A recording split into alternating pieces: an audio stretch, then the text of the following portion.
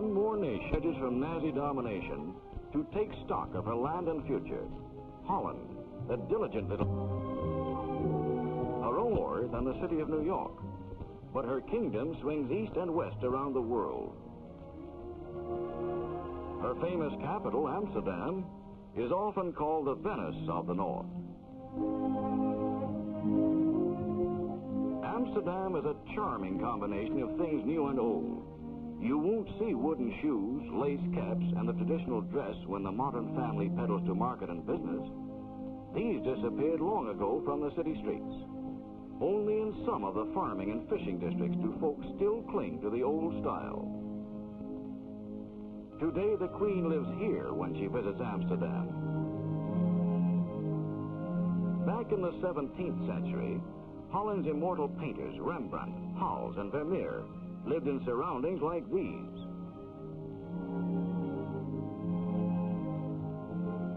The buildings themselves reflect Holland's modern democratic spirit.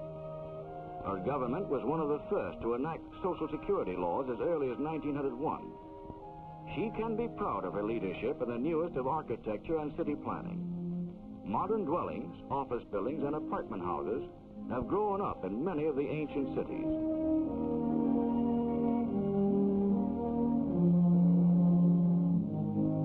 Hollanders can travel about the country either on one of the many highways or in speedy electric and diesel trains which provide the Netherlands with one of the most efficient railway systems in the world.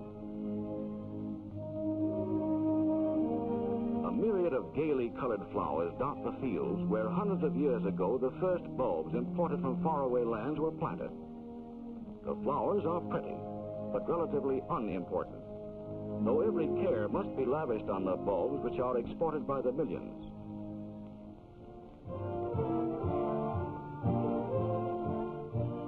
No legendary sailor is the Flying Dutchman of 20th century Holland. He's the industrious pilot who flies around the world several times a month as part of his routine job. If he's a Royal Dutch Airlines pilot, he usually flies an American-made plane. But Holland itself manufactures aircraft of international renown.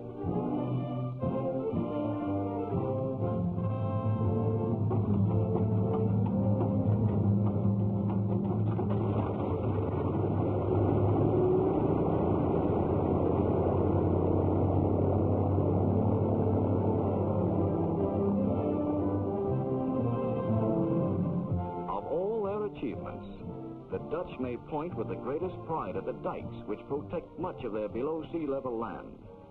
A quarter of their land they conquered, not by the usual bloodshed and gunpowder, but with sweat and toil and perseverance. They wrested their land from the ocean and, at the same time, provided themselves with an efficient network of canals.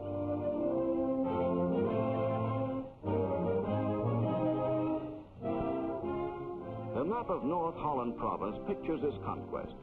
Today you see solid land, where less than 300 years ago, islands rose from the ocean.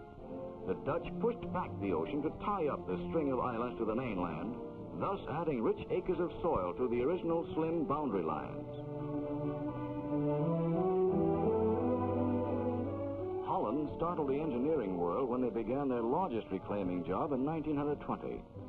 The famous Zuyder Zee still separated the northern peninsula from the mainland, threatening the dike walls and periodically overflowing in costly floods. With a great 18 miles long dike across its throat, they would bottle up the Zuyder Zee.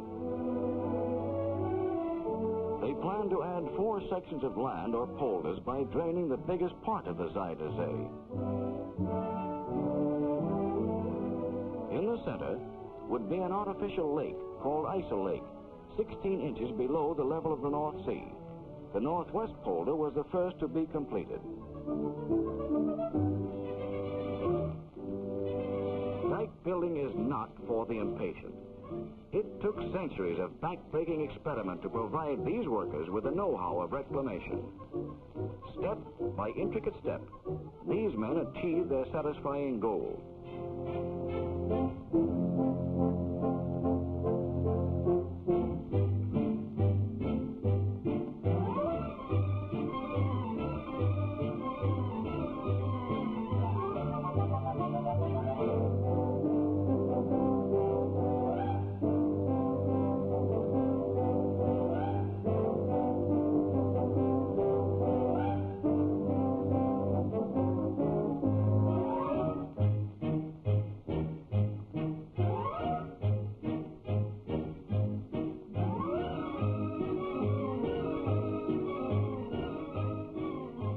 much of the work nowadays still has to be done by hand, there is no doubt but that their fathers before them would envy the more recent aid of machinery, which partly takes the place of many painstaking procedures.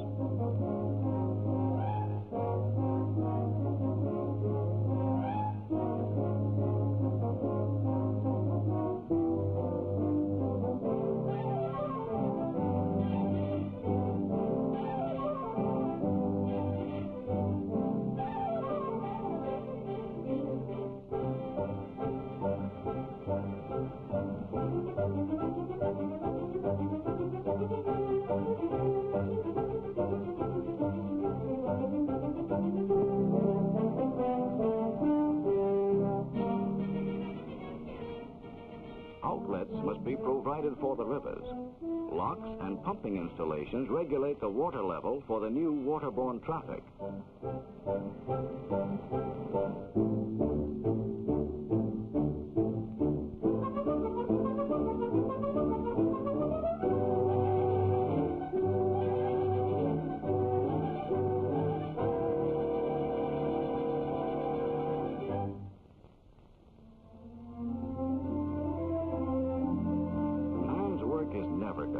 On a dike anyway. Families which have moved in on the reclaimed land have the protection of repair crews constantly working to keep the dike in first-rate condition.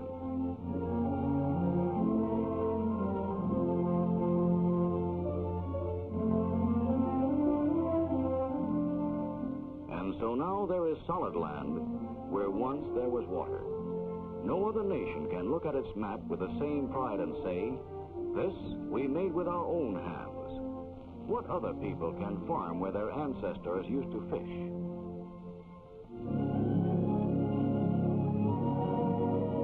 The famous Dutch cattle graze contentedly in the rich new meadows.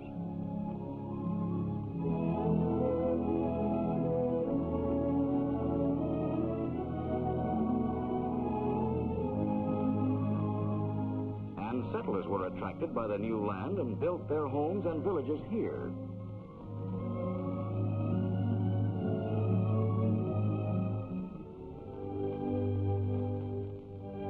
The Dutch have always been known for their deep religious convictions.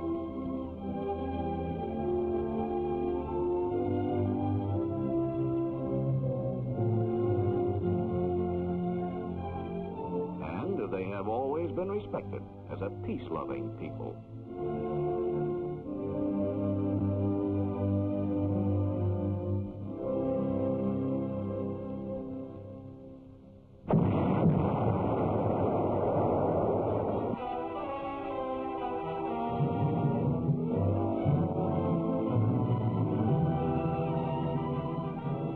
Sun rose on that fateful day, the Nazis invaded the Netherlands.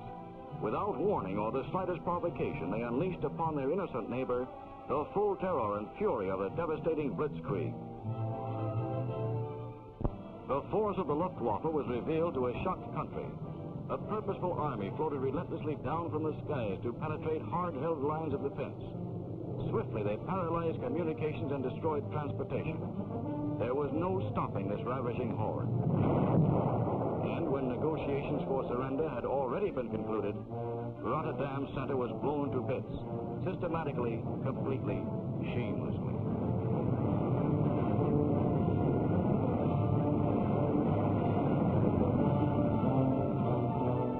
Bewildered and resentful, the population gathered to read the first proclamations of their treacherous conqueror.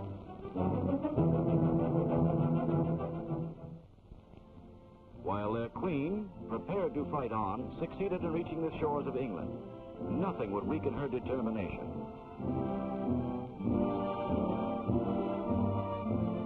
The Netherlands cabinet soon followed.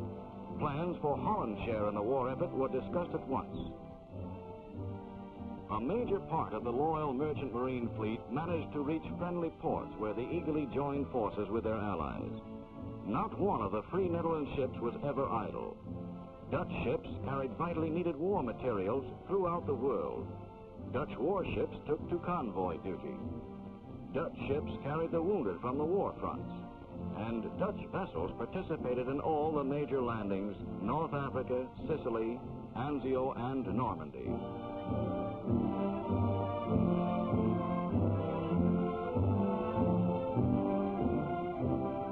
Determined Hollanders and Indonesians trekked from all corners of the globe to the United States, where they were trained as pilots.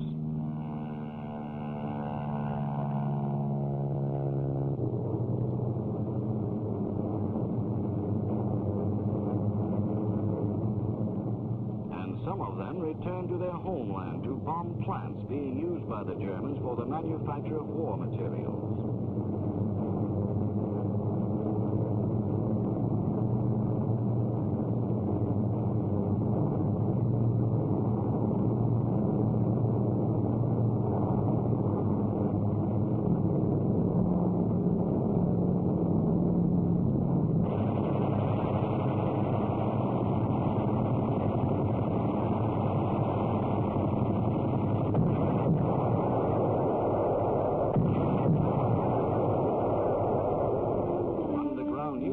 Kept Holland informed. While many patriots, active in the resistance movement, constantly risked their lives to sabotage the execution of German plans. Wrecking trains and hampering transportation were just some of their methods.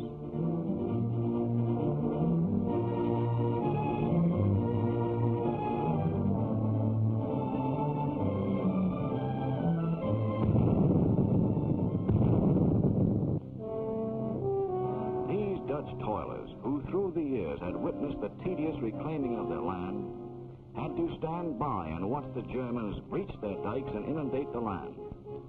Fearing Allied landings, the Huns ruthlessly flooded the country, thus wiping away in a few hours the work of generations. But ever resistant and hopeful, the Dutch never despaired.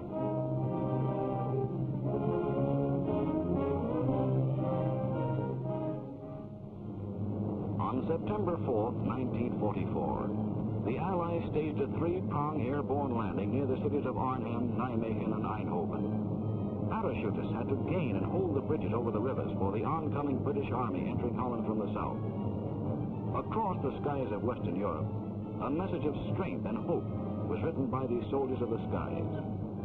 These airborne liberators of the southern provinces of the Netherlands were greeted and assisted by enthusiastic Dutch underground forces who had waited so long for Holland's D-Day. At last, they could come out from under cover and fight their battle of resistance openly. There was not only water to plague them. A strong German rear guard had dug in for a determined last stand.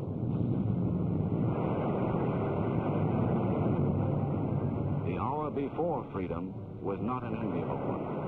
Dutch homes became liberation casualties. At Eindhoven, the operation was successful. Liberation was swift and complete. A jubilant population quickly posted signs reading, "Long live the Queen."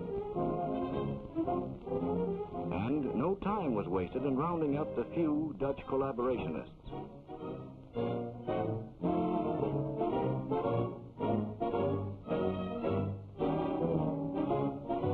On November 1st, 1944, from the west, British battleships opened rocket fire to free Walcheren Island, guarding the entrance to Antwerp. With Germans still on Walcheren, the vital port of Antwerp would be useless.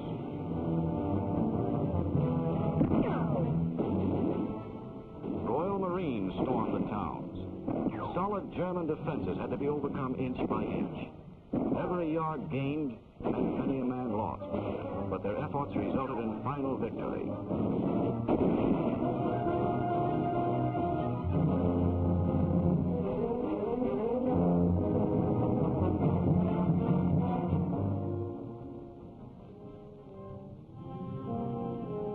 On Walcheren, they called it Heartbreak Island.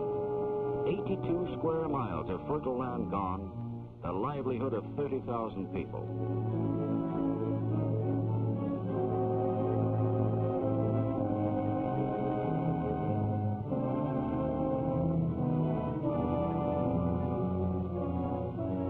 An unforeseen moving day was thrust upon the people. Food had to be found and delivered to families stranded by the waters.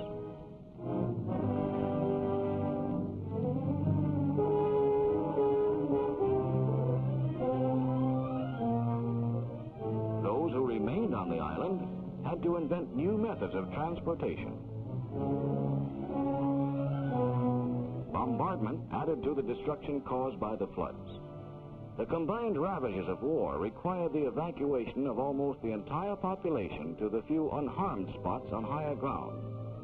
But meanwhile, people attempted to salvage whatever little remained of their personal possessions. Their homes gone, their land flooded, these people never lost faith and carried on unswervingly in the Dutch tradition.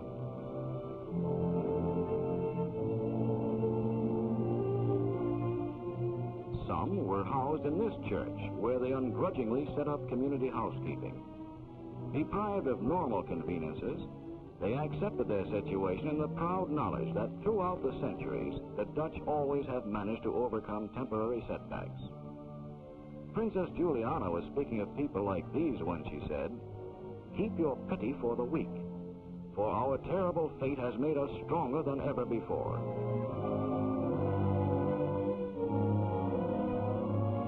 It was a heartwarming occasion when Queen Wilhelmina was able to make her first visit to Holland, in the liberated southern part of her country. She wanted to see for herself the sufferings of her people and the destruction brought upon them. She got first-hand information from the inhabitants and from the authorities in charge.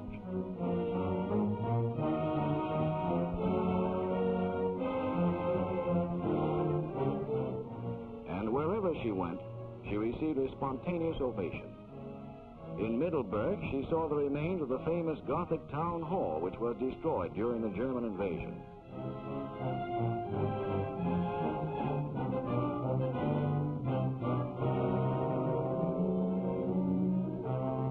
Her sympathy went out to all her countrymen. She thought of the starving population of the larger cities, which were then still occupied by the Germans.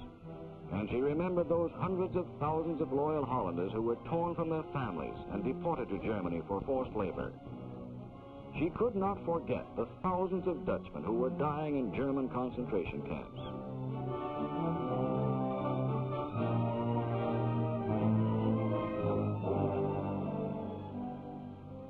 Nor could she forget those patriots, members of the underground forces who were tortured and executed by the Germans for the crime of refusing to accept the Nazi doctrine. None of us will ever forget.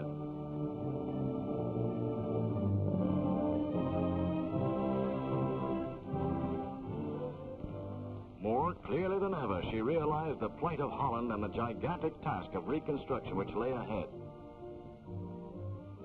Immediately, although they had access to little more than primitive instruments, the Dutch set out upon this reconstruction task. Not waiting for the arrival of modern equipment, they started rebuilding the dikes by the simple methods of their ancestors. They could not afford to lose a minute in reclaiming their land. This land is essential for growing the crops to feed this hungry nation. Once again, this determination typifies their indomitable spirit. You can't beat the Dutch.